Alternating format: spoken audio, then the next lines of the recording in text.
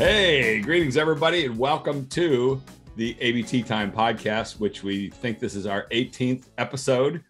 And if it's the ABT Time podcast, it must be 3 o'clock in the afternoon in California, which means that in Melbourne, Australia, where our wonderful co-host, Dr. Jen Martin, is located, it is 8 a.m. How are you doing there, Jen? Good morning, Randy. Look, I am so well because in Australia, it's National Science Week this week. And so that just means I've spent a whole week doing fun activities with cool people getting excited about science. So what better could happen? Well, this episode is going to have a lot of science to it. We're going to talk about the science of surfing, I think. So I gather. Bring it on. Bring it on. Let's see. We got 3 little topics to run through here before we bring in our wonderful guests. And topic number 1, what about that episode last week with Bruce Block? I've been thinking about it so much, Randy. I learned a lot, and I've been thinking about how I want to learn more about visual stuff because, that's not my world. My world is talking and words and writing. It was awesome. Thanks for introducing me to him. I should try and force feed it to one of our guests, Brian Bielmann, today, because what our guest last week was Bruce Block, who's legendary visual expression instructor at USC Cinema School, has been teaching the course in visual expression since 1977. And his book, The Visual Story, right here, is an iconic book for all filmmakers in Hollywood. And he talks about the 7 elements of visual expression, which are line, shape, form, tone, color, movement, and rhythm. And you remembered. Oh, yeah, got him down. Well, you did too. But one of the baffling things was this idea that a still image has rhythm. And he began by telling us about a line on the screen has rhythm. And breaking that all down, that was mind-bending. That was a great way to open that whole thing. And then he got into, and then I loved how it all ended with Jason Ensler telling about when he shot that show, what it was, Frankie and Grace. He had Jane Fonda, and they had a break in the action there for an hour, and he sat and talked to her, and he told her about the movie Clute from the 1970s and the visual structure of Clute. And she said to him eventually, he said she was riveted, and she finally said, 47 years since we made that movie, no one has ever told me this stuff was going on in the movie, but it's all the visual elements that they were using to build the tension, the whole thing. And that's what Bruce does in his course, is breaking down that. So many of those examples that he ran through were fascinating. So I encourage all of our listeners, find the time and listen to that, because it was such a good discussion. Also, we had my 2 director buddies, Jason Ensler and Greg Tillman, joined us for that.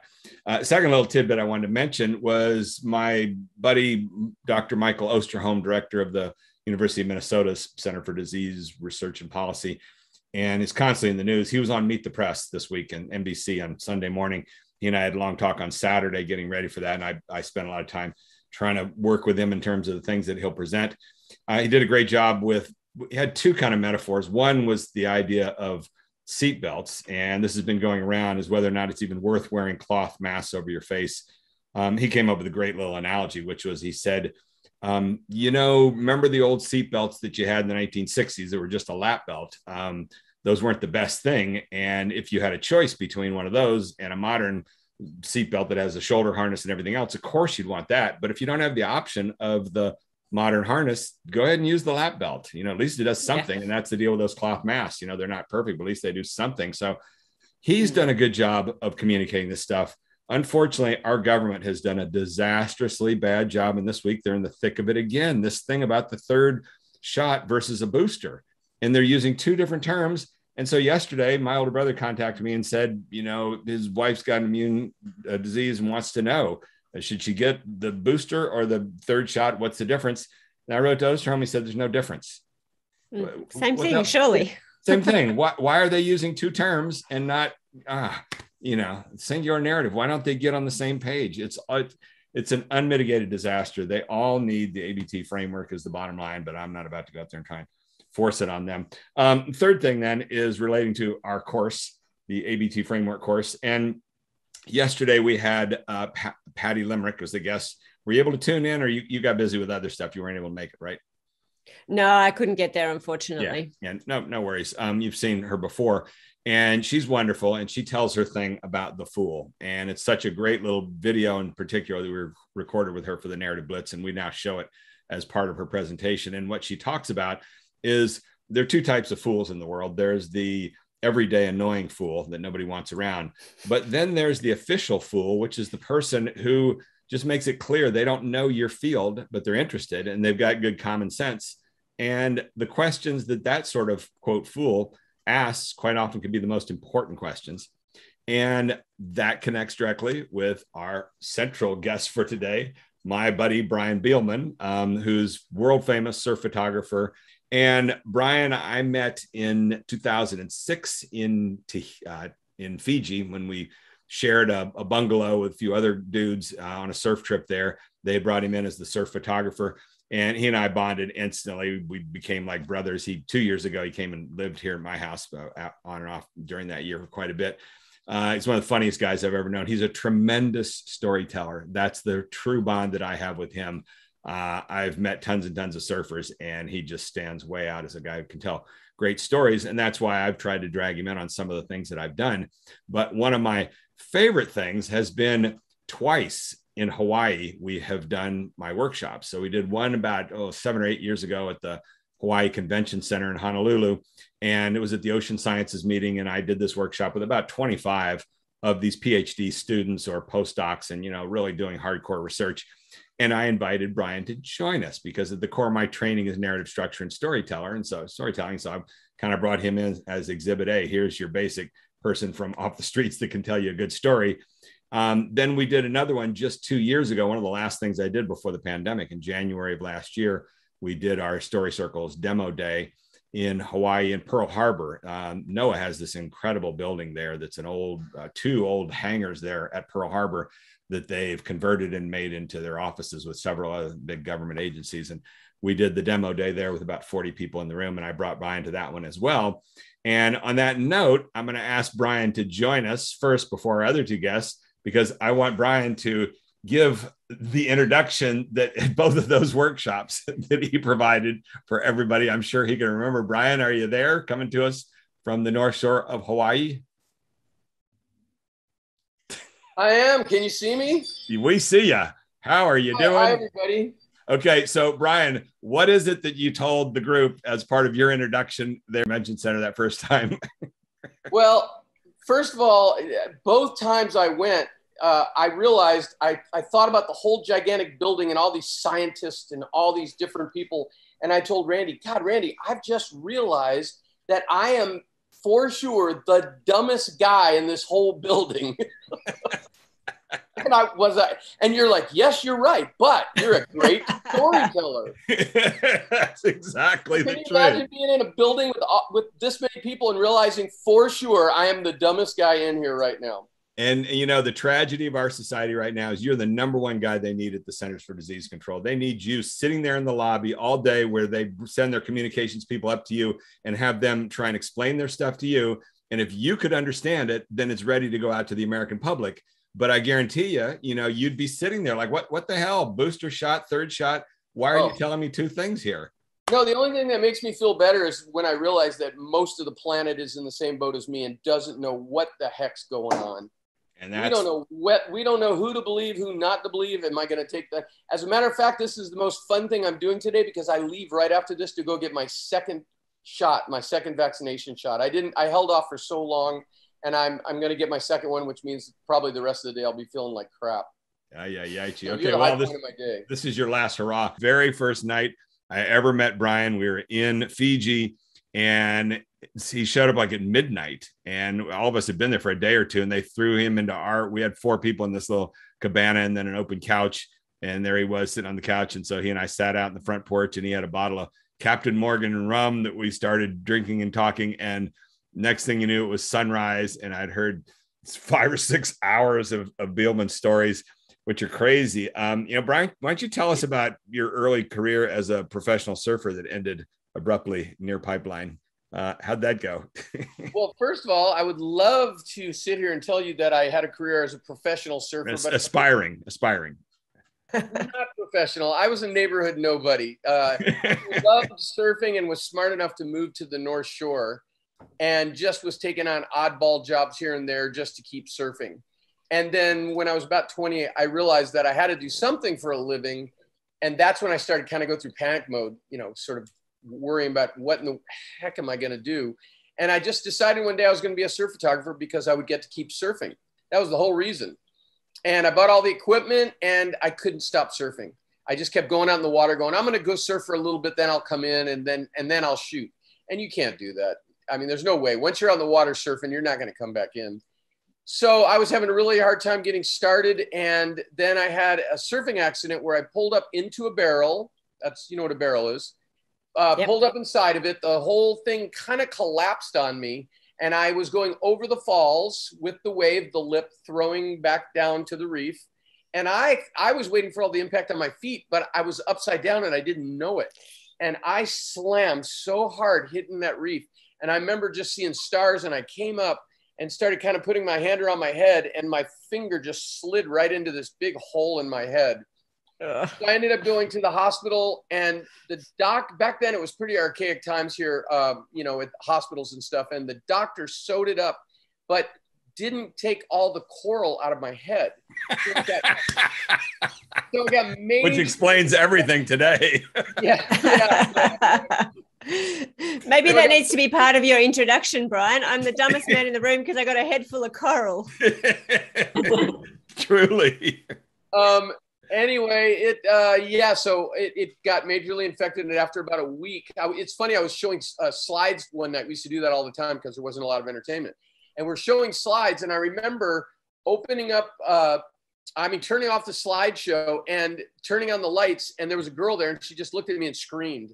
And I looked around the room like, what the heck? And the next thing you know, my brother's like, call the hospital, tell them we're on our way, this and this. And I'm like, what? And he goes, go look in the mirror. And I looked in the mirror. My whole head had blown up like a balloon because the infection had gone to the back of my head first where you couldn't see it. And by that night, it had gone around and I had like a Frankenstein forehead.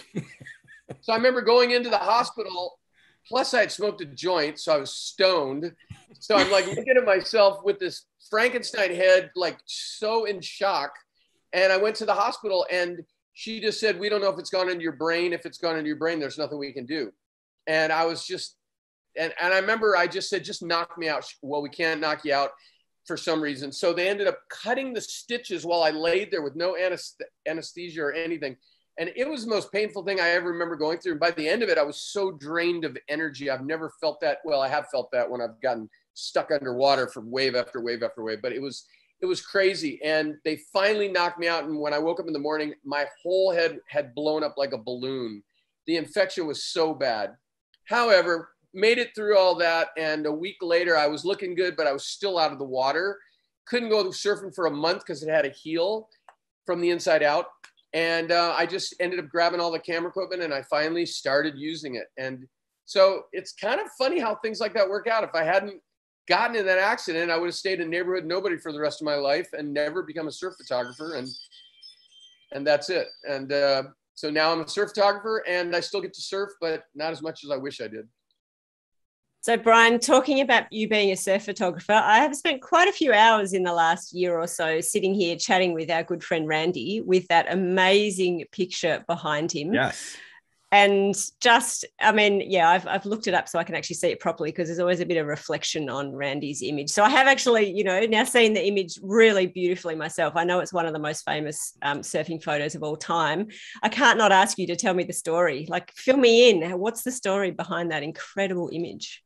Well, the story about you saw the story about shooting it, about how I barely got out into the water. When I finally got out there, all of a sudden the first set came and I was like, oh my God. That was my story leading up to it. It was one of those things where, you know, the swell was just building all day long. Nathan is one of those guys that honestly, that just kind of stumbles into these incredible situations. You know, he was there on holiday with his wife because he had tell us who Nathan is. Oh, Nathan's the surfer in the photograph. Yeah. And Nathan Fletcher, yeah? Yes. He'd been in the, you know, Fiji, the swell before that, as the movie stated, and got a beautiful giant big bluebird day wave. And he was set. He was fine. He had the best wave of his life. He just went to Tahiti just to have fun with his wife. And then he heard about this swell and just decided to show up, go down there, see what was happening, see if he could catch a wave, if he wouldn't catch a wave. And he just stumbled into everything. Then there was a guy, oh, hey, come on, I'll give you a ride out. Swam in the channel. Another guy came up, hey, jump on the ski. I'll pull you into one. And it turned out that he was out there at the peak of the swell. He just happened to be on a ski catching a wave right at the biggest part of the swell when it was the biggest waves. And that wave just, you have to understand when you're catching waves out there in Tahiti, it's not like this huge swell coming in that this is going to be the biggest one. It comes in and there's no back to the wave. And what happens is the bottom of the ocean sucks out. So anybody on those waves basically doesn't know which ones are going to be the big ones and which ones aren't, for the most part. You can kind of tell, but you never know for sure. And that's how that one all worked out. He was being towed into it. He got to the bottom and it just turned into this, wave that should have never been ridden by a human. And there he was. He found himself on it, and once you're on it, you're going. There's no holding back on that. And, it's funny because that day there was 30% makeable waves, 70% not makeable waves. And his was one that I would consider a not makeable wave. And he just took off so far back, and we saw that whole thing start to build and him disappear inside of it. And then the spray coming out, just blasting him out of it. I mean, there's so much force coming from that amount of water being spit from the energy within the tube. Blew all outside of him. And at the end, I just love the way he, being a skater and a motorcycle rider, he just loves getting air, and it just blasted him out. It was like the last act of defiance, coming out of that thing. And then right after he does this air in the peak moment of the craziest part of the wave with all the most energy exploding behind him, and he does this air, and then just the whole thing collapses on him. And it's like, if he would have died right then, it would have been the most coolest thing ever to happen. aside from not for him. Didn't die. But I mean, the fact that he just beyond everything, he went for it, and just defied everything for that wave. And luckily did make it out. Of course, I'm, just thinking as if it were a movie about that wave, it would have been cool that he died, but cool. Did he know how good that wave was when he was done with it? No, he said that he never, because, you're looking at getting out of the situation you're in, you're looking ahead. He had no idea that wave was as big as it was. And I sent one of the photos to his dad, and his dad sent it to him. And I think that's the first he realized how big it was. But that photo ended up, not that photo, the wave ended up on about 8 different magazine covers. Like nothing like that has ever happened. And it's funny because there was surf photographers sending their photos to all different magazines, and I couldn't because I was working for one magazine. And I was a little bit concerned. They just run a big wave cover. Were they going to run it on the cover? But there was something deep down inside of me. I knew this was the best version, and it would withstand whatever time period we were dealing with. And it really has. It has sort of become the shot of that, famous wave. There's a lot of other beautiful shots, but I think that one's kind of won out being the greatest one, mostly because my positioning with the boat I was in, who was, the super crazy Tahitian boat driver. And he just kept us way on the inside, which is why we had that angle with that, 80 feet of whitewater exploding behind the wave. Everybody else was looking in the barrel, and that was a really cool angle. But just seeing that whitewater behind the wave, personally, I think that's what made it so incredible. You know what, Brian, did you know? Sorry, I was going to say, Brian, did you know instantaneously that you had the photo of a lifetime, or was it later reflecting back? I looked at the back of my camera, and on those cameras, they're so small, the picture. And he's so tiny in the picture too. And I kept zooming up to see if he was sharp or not. But of course, when you see that on the back of the camera, you can't tell. So I literally went home just praying. And there was a lot of good waves that day. But I literally got on my hands and knees by my bed, and I was like, please, God, make this one be sharp, please.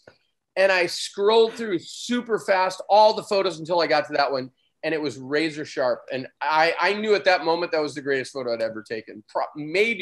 Probably the best photo I would ever take as far as a surf photo. So now let's bring on our other guests. And at this point, I will excuse myself as a host. I am now a guest from here on out. And Jen, you're going to take it from here and explain to our audience what in the world this episode is about. So Julie and Brent, join us, and I'm done with all the moderating until the very end. So go for it. Good morning, good afternoon, Brent and Julie. How you doing? Good. How are you? Great. Yeah, I'm super excited because, you know, well, firstly, Randy's never handed over the reins to me before. So I'm feeling really power hungry, and I feel like I should just go totally crazy here, but I won't actually do that. But actually, I'm just really excited because I've just watched your movie, White Rhino. And this is where I have to be completely clear that although I am an Australian and I do love the beach, and I started playing in the water when I was, 3 months old or something, I'm not a surfer. I've never been a surfer. I don't know anything about surfing. I went the kind of scuba diving route instead to embrace my love of the ocean. But just having watched your movie, you've just blown my mind because you've just completely immersed me in a world of professional surfing and big wave surfing that I knew absolutely nothing about. So I'm pretty excited that Randy's handing over to me and I get to ask you guys questions. But Julie, I want to start with you because I'm pretty sure once Randy gets started, he'll never shut up. I don't know Brian and Brent yet, but maybe if they're good mates of Randy's, that'll be the case for them. So can I start with you, Julie? Just tell me how did you actually get involved with this project, making a feature-length movie about big wave surfing? Crazy. Well, we were at what was the contest here?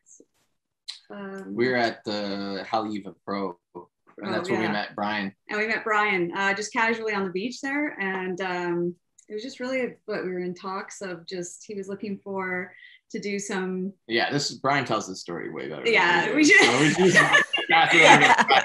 He tells the story of how we met. Oh, so. Yeah. Maybe we should wait. All right. Well, I'll let Brian tell that story, but then I want to come back and hear your story too, Julie. Like what did you make of this whole process? Because as a woman, it comes across as a pretty blokey world, this world of all these men being out there surfing. And I didn't see very many women in the footage that I saw. So I do want to come back to you, Julie. But Brian, do you want to tell the story? Sure, yeah. Of how you all met? We were all down shooting the contest, and Brent just happened to come and kind of sit close to me with his video camera, and then Julie came and sat down with him, and my first thought, of course, was, oh my God, his girlfriend's super hot. So then, of course, I decided I wanted to talk to them for a little bit longer. And Brent, you're super hot too, but I just go one way. But we started talking a little bit about the surfing industry and what Brent did, and he's a video guy shooting weddings, but he's a surfer and he loves surfing. He said he really wanted to get involved in something in the surfing industry. And I said, well, I've got these small little projects. I want to do these sort of story behind the photos kind of thing. And would you be interested in doing that? And he was, and that was sort of the beginning of, our relationship right then. And I have said more than once in public how hot his girlfriend is. So she's okay with that. She's sort of, and I think Brent's okay with it too by this point. And again, Brent, you're super hot too. And, yeah, I know she's hot. And so I don't know. So I don't know anything about surfing movies. The closest I've ever got to a surfing movie is Point Break. So tell me, is this unusual to investigate the world of surfing via the photographers? Is that something that's ever been done before? I don't know. I've seen a lot of surf films. I don't know. Brian, you might know better than I would on that question. Well, I think what we did was really different. We took something that some people argued in the beginning was like, we've seen that already. It's already been done. Those are 3 famous swells. They were plastered all over the map. But Brent had a vision and he did it totally different, And I think that's what makes the movie so cool. We've got 3 of the most incredible swells from a 1-year period. And we just show all the people involved, the surfers, the photographers, and everybody that follow these kind of things. And basically it's all about our life during those 3 swells. And so that was a really unique way of kind of going over the same subject matter, but because they were such incredible, swells, historical swells, everybody wanted to see all that footage again. So Julie, going back to you then, so these are historic swells all happening in the space of 10 months, I think it said in the film, this incredible time to capture this story. And then not just to capture the story of the waves and the surfers, but to go into the minds and the experiences of the photographers who were there. I want to hear about your role. I want to hear what you were doing and what you were experiencing and how you saw the story. Well, we started just shooting basically interviews with all the surfers, and it was really just for Brian's little project because we didn't have a film in mind at the time. So he was calling over basically his surfer buddies. And we shot in his studio there. And it was like after about 3 or 4 interviews, it was really Brent that just was like, there's just so much more here. There's such a big story. And he just was shocked at all this stuff that was coming out of these guys and in the interviews and everything. And I just remember the day, like, he was just like, I got to do a film. Like, we got to do a film, right? This can't just be these little, you know, videos. You know, he's like, I got to make something big out of this. So basically, yeah, we were just like, all right.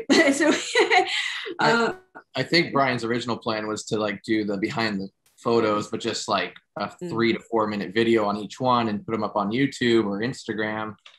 And after we started doing some of the interviews with the guys, I mean, the story started kind of coming together from different perspectives. And then, you know, and all these photos that he wanted to do just so happened to be within these 3 swells. And then, yeah, after all the interviews, it was just to the point that it was like, you know, there's a bigger story to tell here. And I didn't want just to go to waste on YouTube. So I basically took the footage over like a year and a half and I just pieced it together. And then I came back and I showed Brian for the first time. And I think that's when Randy got involved. I think that's when Randy came in and kind of helped us structure it out a little bit better for the story. And yeah, it slowly came together that way. One of the things that really struck me is the language of surfing. Okay, so my day job is teaching scientists how to communicate in ways that other people can understand them. So basically how to not sound like scientists. And one of the things that really struck me about this movie was there's so many different layers to it. Because on the one hand, you can just sit back and be completely immersed in the craziness and the power and the beauty of these waves. And, you know, some of the language that came out of the movie about, you know, getting hooked on them. And I don't know, there was so much beautiful language, people just really sharing their deep emotions about being out in this powerful surf. But then there was all these words that I'd never heard before that I kind of needed a translator. You know, I wrote some of them down. Let me have a look. So you're talking about, you know, a bluebird and then dropping in and then what's a heavy wave and eating it. And I'm like, Jesus, I don't know what any of this stuff means. And I sort of thought, does that matter? Does that matter that you haven't translated it for the person who isn't a surfer? Or do I just kind of stand back and observe this culture and this community that I'm not part of? So did you think at all about the language in the movie? A little bit, you know, like, the thing is, my angle was I've seen hundreds of surf films, and a lot of the surf films I've watched are just surfing to music. And for me, that gets kind of boring after a while. And I kind of wanted to hear like the story behind it. And yeah, for like, you know, guys to use certain words like bluebird or stoked or drop in, that's just part of the culture. So, you know, I feel like it'd be a little bit harder to kind of, you know, explain each definition. But at the same time, I just kind of like, you know, the way it flows, if you watch it a few times, I think you kind of get the understanding of what they're talking about. That they use the language that they would use with other surfers made me feel welcome. It made me feel like I'd been invited into this world that I'd never even knew existed. So I love the language, but I just thought it was so cool that there are all these words. I'm like, oh, I'm learning stuff. It's kind of like those few little things you don't understand are almost more mysterious. It's like making love to a French woman and you don't know what she's saying. And it kind of almost makes it better, you know? Gee, Brian, I've never had that experience. Hard to relate to that analogy. Tell us the story, Brian, Uncle Brian. Oh, God. But no, you actually hit on specifically something that did come up, because we hit a stage there, you know, once Brent went off and put the movie together for a year, came back, showed it to Brian. And then Brian called me up that night and said, you know, this is a really good movie. And I said, I'll be the judge of that. And then they got it to me a couple of days later. And I called him back, said, you know what, this is a really good movie. And then we set to work with me just kind of offering up suggestions on fine tuning. And that very thing came up, which was especially remember Brent, bluebird. And I was pushing him. I said, you know, what's a chance you could maybe put some text on the screen defining what bluebird means, something like that. And he pushed back on some of those things. And that was me, the scientist. And then there you are, the scientist, also getting hung up on that. We're a little more literal minded, whereas the broader audience a little bit rolls with that. Like, they don't really need to know what, you know, you get the general idea of what bluebird means. And I think that's how he pushed back. But there was one moment that I've told a lot of people about, I thought was really awesome, which was I was giving him some notes and I said, look, you know, if you change this and this and this, then you'll have a story that can do this and this and this.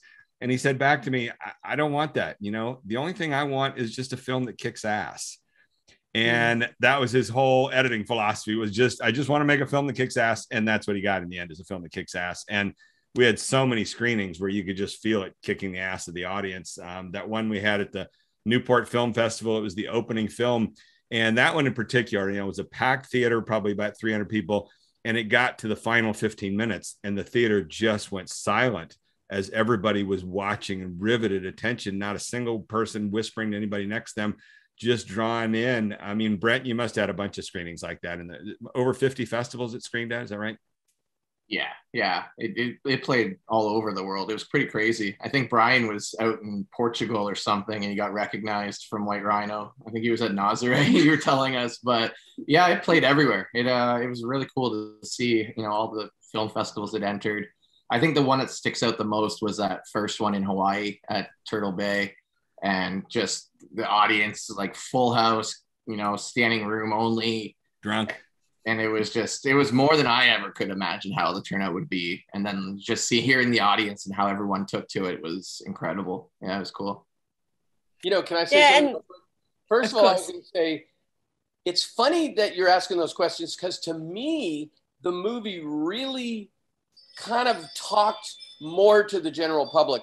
Like most surf movies are way more just for surfers, whereas this one really did kind of play more to the not just to the general public, but so that the general public could understand it, So that was one of the things I did like about it. So if you went to see a regular surf movie, you'd really be scratching your head trying to figure out what the heck they were talking about.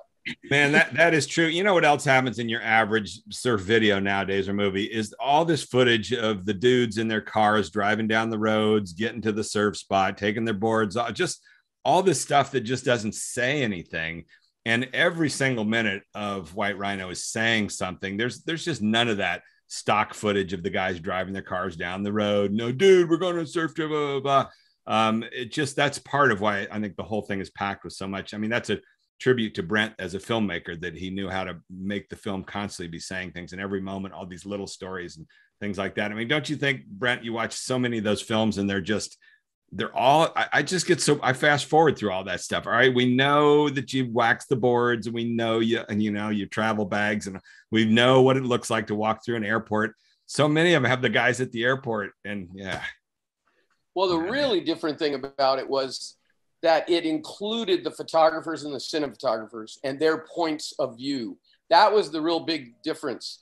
And it's funny too, because I wasn't quite ready for how much time I was on screen in the beginning. I was a little embarrassed. And I remember thinking like, God, was that a little too much? But everybody's, it was really interesting. But I do remember being at the first showing, and I remember Mark Healy and Dave Wassel, and like 10 minutes or whatever it is in the beginning where it's just all about me. And I remember them starting to look at each other like, I thought this movie was about us. That's true. I remember that.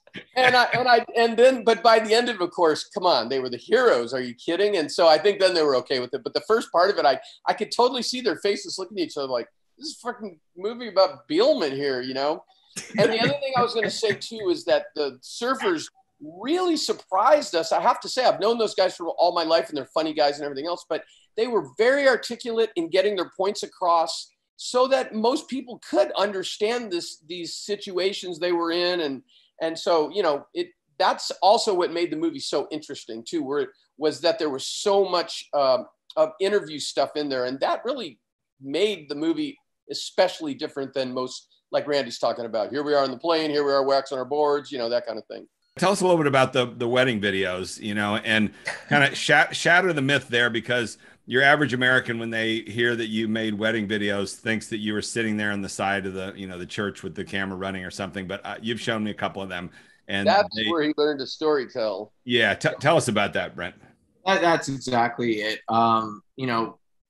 In the last 12 years, I've been doing weddings. We've done over 650 weddings, and a lot of weddings are very much the same. They're cookie cutters. I mean, the exact same thing happens. You hear the same speeches. So just by doing so many weddings, I just kind of like learned how to like find what's unique in that wedding and kind of focus on that story and try to, find different angles of like how I can tell a story from this that can be different from the last one I did. So I think a lot of that was that, like, just learning instinct, I guess, from just doing so many weddings.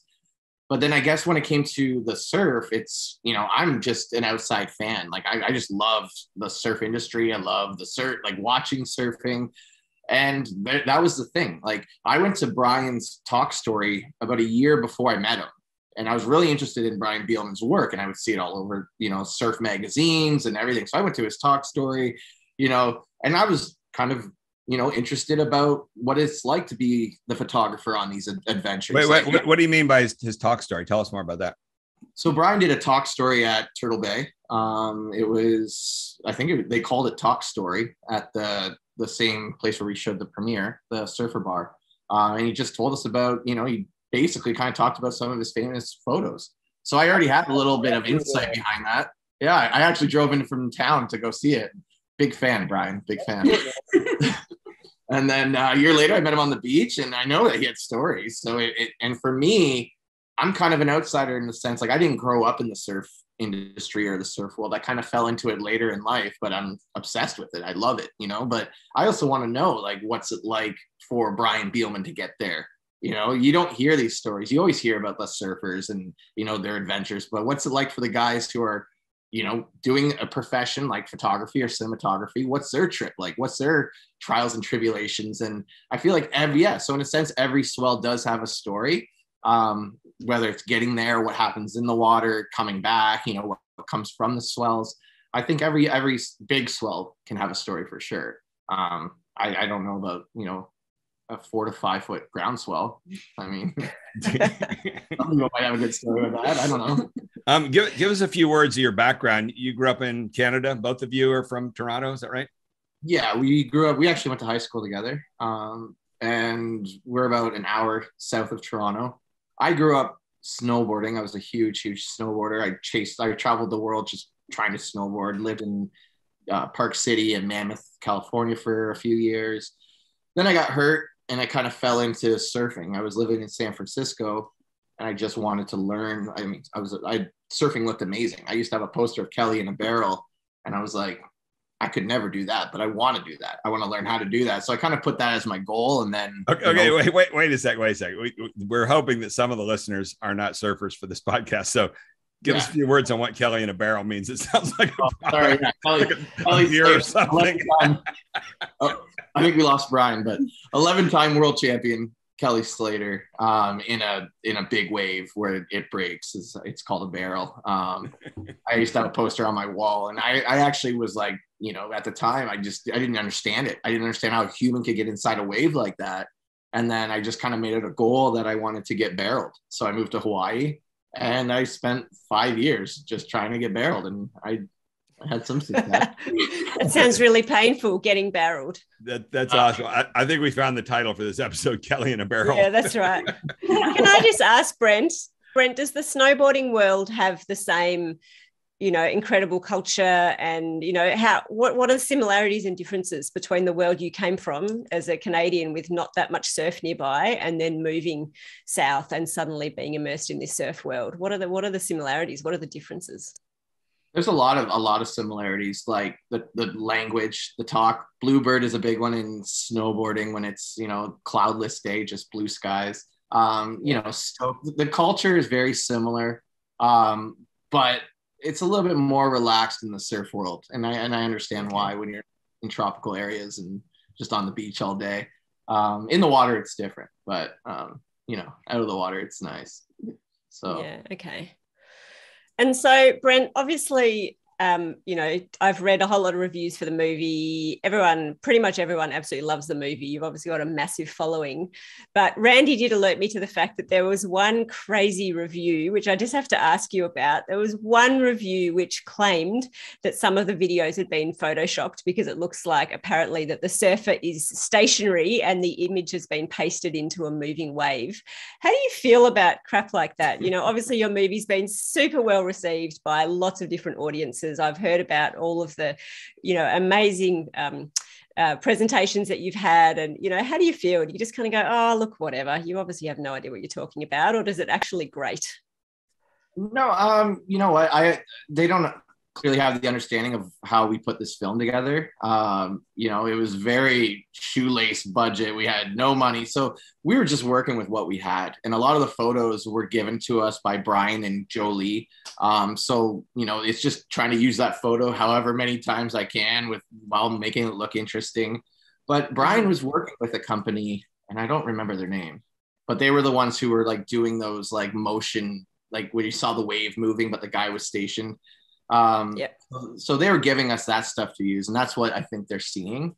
But it doesn't bother me. It's just the reality of it is we only had so much stuff to work with, and I had to kind of put it in where I saw it fit. So yeah. Okay, wait a second, Jen. You left off the other comments. That was a review from a moron. It was a 1-star review from some idiot that tried to suggest. No, it was a 3-star review, actually. Well, okay, it was still the lowest one on the whole website, but it was some knucklehead who didn't understand art. And no, those shots are very, very cool. And then suddenly here's this guy, trying to suggest that, oh, you're faking surf photos, as if you need to fake anything when you got these gargantuan. What was the height of those final waves? The white RHINO. What do you figure the height was roughly? No, I think Jolie mentioned it was like 80 feet, 70, 80 foot pitching out though. So it's not like, you know, not like what you see in Nazare where it's just like this crumbling wave. These things were like barreling, like they were throwing water like 60 feet over, you know, so it's phenomenal. Yeah. Yeah. Now those final shots, did you Photoshop all of those? No, I didn't. I had a buddy who is a really good surfer, and he posted this awesome photo of him carving up in a wave, and then on Facebook, and I put on there, oh, Photoshopped. He got really mad at me. Finally got himself one good photo, and then I went and said that. Brent, haven't you had tons of people come up at screenings and said they love the movie because of the storytelling, and then they say a lot of them said it's the best surf movie they've ever seen? And isn't that usually at the core of what they say? I think to some extent what's at the core of what their general comments are is, oh my God, the waves are so big. But at a deeper level, I think it's that the stories are so tight and packed together there. You got thoughts on that in your experiences at screenings, Brent? Yeah, no, that's about right. You know, we got a lot of really good feedback. I just like to chalk it up like just because I'm there and they're just being nice, but I've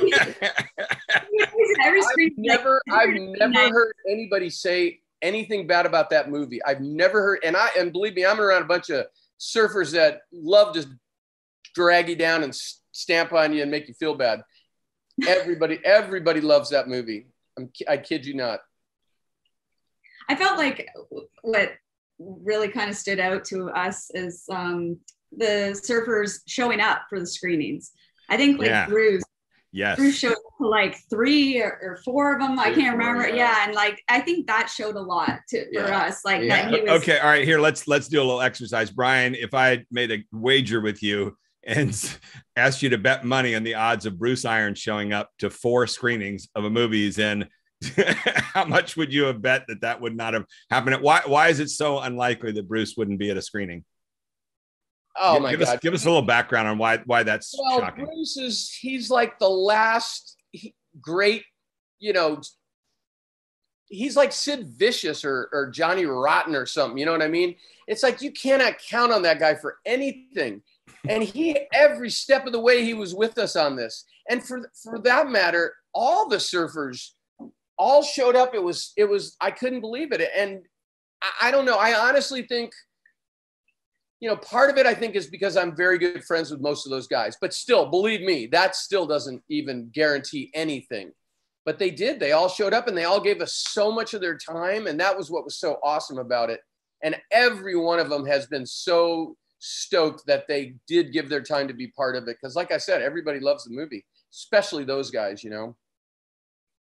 And it super comes across that they absolutely want to be there. They want to be part of the storytelling. They revere the experiences that they've had and they want to try and share it. I think that comes across really clearly.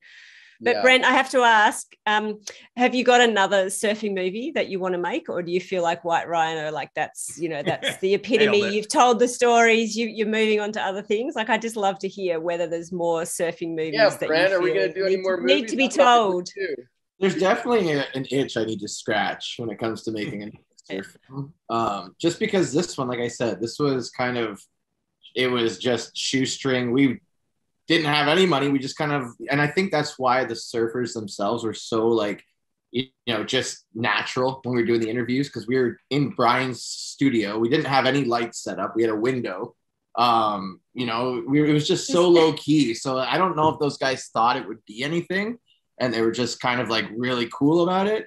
But they were like as candid as you could be. Like, you know, some of the emotions in the stories, it was just like, yeah, I've heard like it's kind of like a round table talk story sort of thing. And that's kind of cool because they're at least themselves. They didn't think it was going to be something and put up like this persona. It was just really, really raw the way Brian could get them to talk. I mean, I don't think I would have been able to do that by myself. So I'm pretty sure a lot had to do with, you know, our setup. Well, here's one little thing. Let's talk about this for a couple minutes because it relates to what the podcast's about, which is that you went away for a year and came back with a movie that was really great. So it's not like I played a big role in shaping the overall movie. But that said, the way our collaboration began was March of, I think, maybe 2018 or something like that. I was over there for a week surfing with Brian. And then Brian said, hey, there's this young guy that wants to maybe make a movie with me. And I'm not sure he knows what he's doing. Would you mind talking to him? And one morning, Brent and Julie came over. Like that, but and anyway. no, that's pretty much, I mean, you know, with the best of intentions. And I think Brian really wanted me to kind of gauge whether this guy was serious or not. And then I sat there and I gave you an hour-long ABT lecture, which, you know, I'm sure you hadn't heard the ABT before. And you took all these detailed notes, and I was very impressed. You know, like, wow, this guy's really listening. And I gave you the little refrigerator magnet at the end, all that sort of stuff. And then you went away for a year, and then we talked after I'd seen the movie and was impressed with it. And I remember you saying to me, there were so many evenings when you and Julie would play back a sequence and look at it and say, oh my goodness, this is falling into that and thing that Randy had warned us about. Isn't that, am I right in recalling you're saying something to that effect? Oh, absolutely. Yeah. I mean, I didn't know like the structure of what I was doing. I mean, and then you kind of verbalized, you know, what it is that needs to be the actual structure of storytelling, and definitely helped me when I was, you know, and I did keep that in mind the whole time I was, you know, editing. So, you know, it's, you know, ABT is the and, but, therefore, and, you know, the setup, and then you have the problem, and then you have the solution, right? So, and then you have another problem, and then you have another, so you can keep going through months. It's like that thing, like, you know, that stuck the most is when you're talking about the guys from South Park and how they always say, if you can replace it with a but or a therefore, is it a but or therefore? Yeah. Then it's better than to replace it with an and. So I kind of kept that in mind in the back of my head. And it definitely helps when I'm, you know, trying to tell stories. Yeah. You know, I think part of how the process works, and for myself included, is either you got decent instinct to begin with or not, and then you tell the story without thinking about the ABT. And then once you've got it out there, then you go back and you start looking at it. And that's where the ABT thing helps you move it a little bit further to the next level. And I think that's sort of what went on with you and I working together. After you put it together for a year, you already had it, the basic stories all fleshed out there. And then that's where the ABT stuff really helps you sharpen them up and get them even stronger and make it clear that you're stating the problem and clear what they're doing, all that sort of stuff. I say that because I've got a screenplay right now that we're in the thick of that's doing well. And the reviews just came back on it. And the overall statement from the reviewer, this is a paid reviewer, you know, completely disinterested third party. He said, the bones are in all the right places and the foundation is firm for this story. And that's it, you know, that it now needs to be fine tuned and everything like that. But that's the key thing, is that you've got that ability to lay it out, clear stories. And then it helps a lot when you got people like Brian, who has such deep intuition. When he tells a story, it already comes out really well shaped. It's not like, I mean, you know, trust me, you probably know, I've interviewed so many people, and there's the vast majority of people are in that and thing. And then this happened, and then this happened. They just don't really have any sense for what they're telling. So yeah. Randy, when we first started this podcast, you said, did I watch the movie? Did I do my homework? You were checking up if I'd done my job. And I said, yeah, I actually watched it twice. The reason I watched it twice was because the first time you know, you and I've discussed lots of times that if an ABT structure is used well, it's invisible, it's seamless. You're not even aware that it's there. And so the first time I watched it, I was just immersed in the storytelling and just loving being invited into this genuine world of these people who live such different lives to me.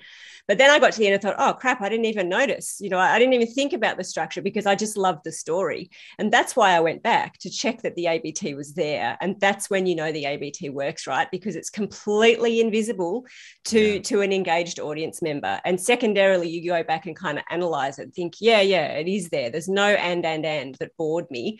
The problem and the solution dynamic is always there. So that's exactly what we talk about. Well, you know, to that very point, and this is getting a little technical, but one of the things we did do was work with Brian a little bit to structure the overall journey of the film and try and fine tune that bit at the beginning where Brian talked about that photo that he saw, where was it, Nihas or something like that early on, and used that as a point of structure. That wasn't there originally. So then we picked on that, tried to make that the jumping off point. Yeah, that he was looking for, you know, that ultimate photo as he went along in his journey. Those structural things are important. And, you know, Brian, you and I had a long talk yesterday about the series White Lotus that just concluded on HBO, and he and I both watched this. And then I went and tracked down a bunch of articles, interviews with Mike White, the writer director of it. And interestingly, and this isn't giving anything away to anybody, but the opening scene of the whole 6-part series is they're at the airport at the end of the journey, and there's a coffin basically that is being taken off the plane. And it means there's a dead body. And so the whole 6-part series begins by showing you a dead body. And then you spend the whole time occasionally thinking, did you find that, Brian, as you were going along, you were kind of wondering, you know, who was in that coffin? Yeah. But I have to say, the ending of that, I just, the more. Well, let's wait, don't get into the ending because we don't want to spoil for anybody's listening. But the reason I picked that up is because the whole movie. In this interview with Mike White, he's a very artistic director, and he usually does really artsy things. And he said, this is the first time ever I put a dead body into my movie to try and improve hold the viewer. And that's exactly what it does. You know, it's a little bit contrived, but it pulled you in like, well, who is in that coffin there? And you do spend the whole time wondering, you know, where are we going to get to finding out what's happening here? That's the structure stuff of storytelling, is that you do got to plant those things early on to hold the viewer in there, to take them on a journey. And that's what we worked on a little bit with that. And I think that's one of those things when people come and tell you how much they really like the movie, that's an element they can't quite pinpoint it, but they could feel they were moving forward on a journey in the whole thing. That relates to our podcast here in story structure. Yeah. One thing I wanted to say was, I have this friend, he's got like 5 houses. He lives in Balboa Island. You know, it's like, I look at this guy and I'm like, damn, he really knew where the cash register was. You know, it's like, I myself have just never quite figured that out. And of course I look up to that's success. And he finally watched the movie, him and his wife, after I kept telling him so many times. And he called me up and he goes, oh my God. He goes, I am so depressed. I feel like I've done nothing with my life. He goes, the life you've led, the life all those people have led, it's like you just filled I feel like you filled every moment of your life with something exciting. And I just feel like I've done nothing. And of course I assured him, you have millions of dollars and I don't, but it did make me realize, it did make me think about, like, that's what Brent showed everyone. It's like, that is the truth.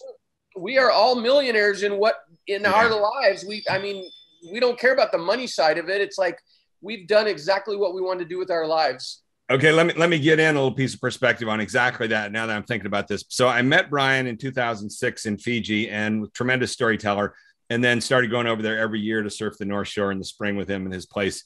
And as I kept visiting there, I kept saying, you know, God, there's got to be some way to make use of your storytelling and you as a persona, exactly what you're saying there, what your buddy said to you. And then in 2000, and I think November 2010 or 11, I went over there to visit him with my buddy Joe, and Brian wouldn't answer our calls for like 3 days. And I finally kind of got fed up with him, and then finally calls up and says, oh my God, you got to come over here. We got to drink some rum. Because for 3 weeks, he'd been completely consumed with the death of Andy Irons. And Andy Irons was the number 2 surfer in the world and beloved, and had died unexpectedly. And the whole world was mourning. And Brian had put together a slideshow that went around the world like overnight and viral on YouTube and 1 million views. And so he had been inundated for 3 weeks. And we came and spent a couple of days with you then at that point, and you were just wrung out from the whole experience. And I had you sit down and I recorded you telling all the stories of all the photos that were in that slideshow, because every single photo had an incredible story behind it. All those pictures of Andy Irons, the pictures of him proposing to his bride there on the beach that you were hiding in the bushes, taking pictures of them of the proposal, and the photo there of who was it that's sitting between Kelly and Andy the first time that, yeah, exactly. The first time the number 1 and number 2 surfers in the world met, and Andy was the bad boy, and everybody thought it was going to be a fist fight or something. And there they were, and they were buddies.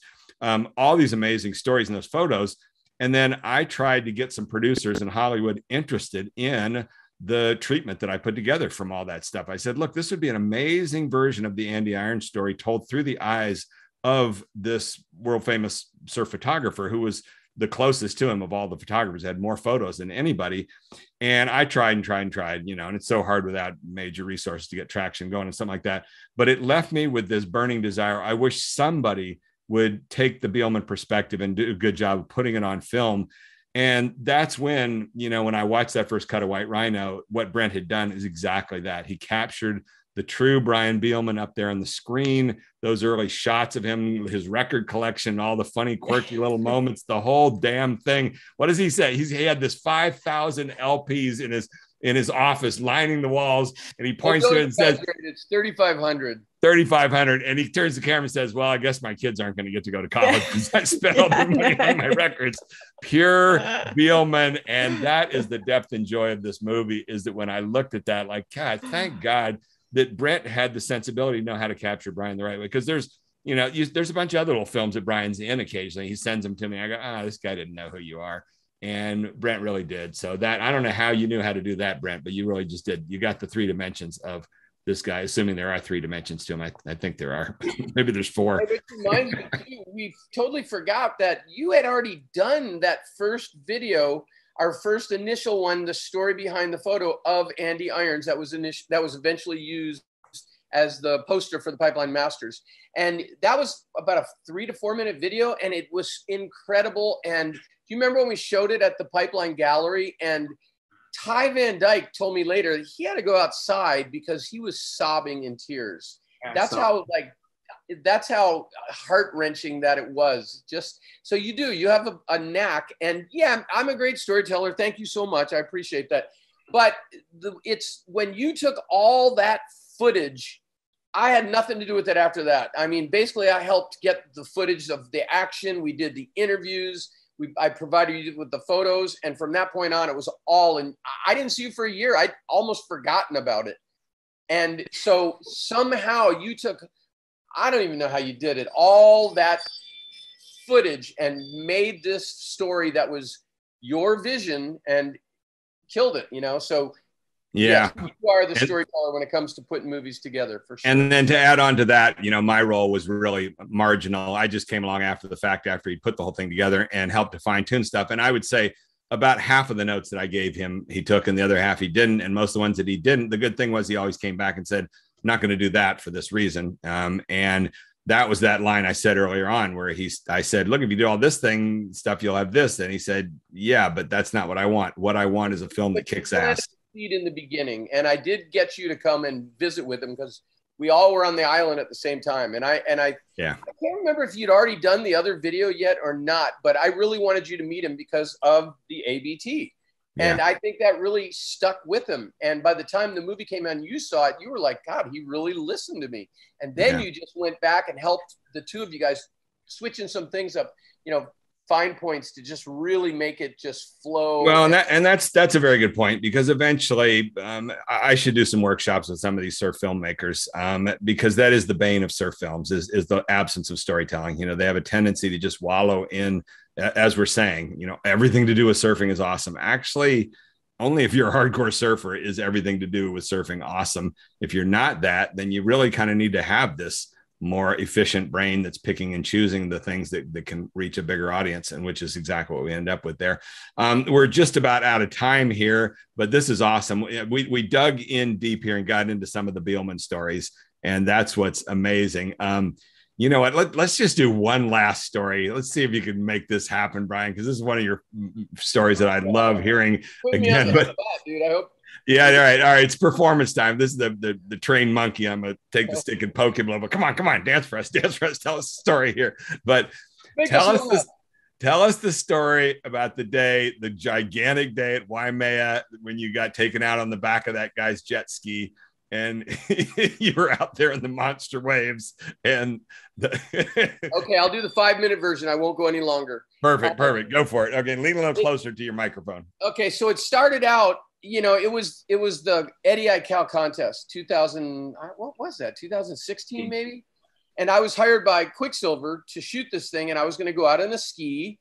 And you're stoked. You got a ski, and you can stay out of trouble for the most part. You sit on the shoulder of the wave. Anything a little big comes in, you kind of spurt off. Yeah, in other words, there's a wave breaking, and then there's a channel that you can safely sit on the ski and photograph. For the most part, things happen, but that's the basic idea. This particular eddy, it was so big.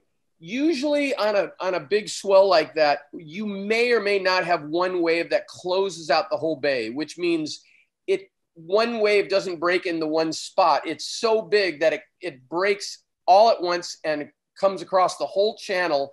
And basically it's what's called closing out the channel.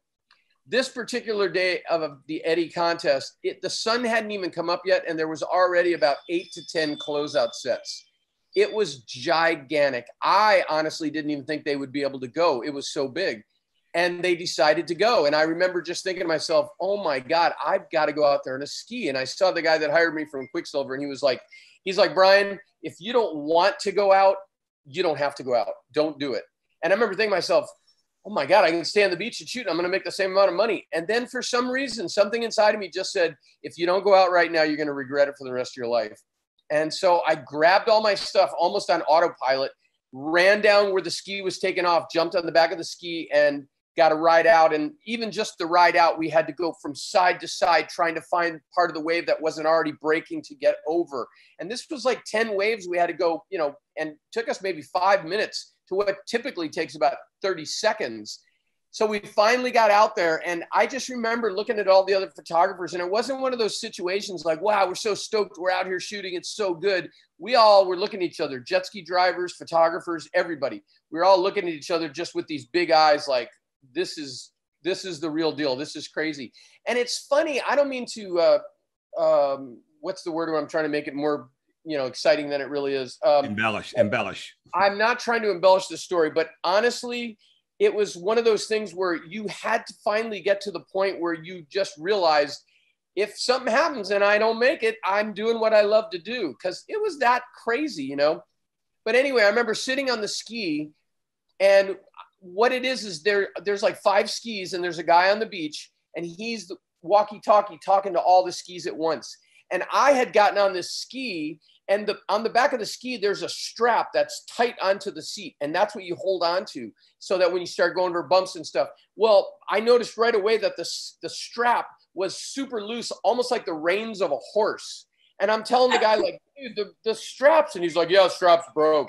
And I'm just like, oh my God. And all of a sudden, next thing you know, you can hear the announcer going, there's a giant set coming. Get out of there. Get out of there quick. Start heading out. It's closing out the channel. It's the biggest one of the day. Go, go, go. And I'm just on the back of the ski. I mean, there's nothing I can do. I'm just there, going for the ride. And I remember he went over the first wave. We barely got over the top, and I could see another wave. And it was like looking at a 3-story building. And we just raced and raced as fast as we could. And we got over the top of that one. And when I got to the other side of that one, it was the biggest wave. It looked like a 10-story building all the way across the whole channel. And I remember him just saying, hold on. And I remember we raced alongside of it. We went all the way to the top of the wave, or 2/3 up the wave, racing down the side of the wave, trying to find a place where the wave wasn't already starting to crumble so we could make our escape and get over the top. And we got all the way to the other side of the bay, and there was no way we were going to get around it. So he had to turn the ski, and literally it was a 40-foot wave. And we started from the top of that wave, riding the wave all the way to the bottom of the wave, and then outrunning the thing the whole time I could have lifted my hand beside me like this and touched the wave. It was breaking that close to the ski. And I remember I had my legs clenched so tight to that jet ski, and I was holding onto my camera and holding onto this friggin' horse rein, just jumping and bouncing, and the thing's going like this. And I remember at one point, the guy turns around and he says to me, "You may have to jump." And I'm just like, okay, just tell me when, you know? And actually the photograph that I had that someone got of us, you can see him leaning over his shoulder. And it's the exact moment he's telling me this. And I remember we got so close to the inside of the shore, almost to the beach, and he turned the ski around, and the shore break was gigantic, and he busted through the first shore break wave. The whole ski gets airborne. I go flying off the back of the ski, but because the strap is so long, I managed to hold on to it, and I managed to pull myself back onto the back of the boogie board onto the ski just in time for him to bust through the second wave. The same thing, lose the, you know, fall off the ski, hold onto the strap, pull myself back up, and then luckily we jammed it, made over the third wave, and then for the next 5 minutes we had to go back and forth like this, trying to find a spot on the wave we could get over. We finally made it back out into the middle of the ocean, and I just remember screaming. Both of us were just screaming that we had survived that. And I just told him, "Dude, that is the craziest thing I've ever done in my life." And he looks at me and he goes, "That was the craziest thing I've ever done in my life." And I'm like, "Dude, you're a stunt man. You're a lifeguard, waterman." And I was just like, "I don't want to hear that was the craziest thing you've ever done." And it was nuts. And there was, for the rest of the day, the time that I was out there, there was probably about 5 more waves that came through, or sets that came through like that. I was in a better position for most of them to be safe, but that one was crazy. And then all of a sudden, next thing you know, they're telling me, right when I'm acclimated, like, okay, if I'm going to live, I'm going to live. But now I'm excited to be out there. And half the day's gone by, and they make me come into the beach. So because another photographer was going to come out and shoot, who didn't want to come out, he was inside fighting with them. He didn't want to come out. And I kept saying, "I will give you guys my photos," but they made me come in. And I remember I got to the beach, and the whole beach is like stuck behind one of those little ribbons. And they all started applauding, and I'm like screaming, and I'm like looking around, like thinking another set came in, and they're all like screaming and applauding me for being out in the water. And this couple people came up, and the one guy's some South American guy. "Dude, you are so heavy. Can I get a photo of me and you?" And I just looked at him. I said, "Dude, I'm not heavy. I was just hanging around with a whole bunch of guys that are heavy, but I'm not heavy." And I walked over to the showers, and the next thing you know, another closeout set came, and 3 of the skis all came running in. And that's the famous one that was all over the TVs. But they had seen the wave so far in advance, they were way in front of it. We actually rode this thing.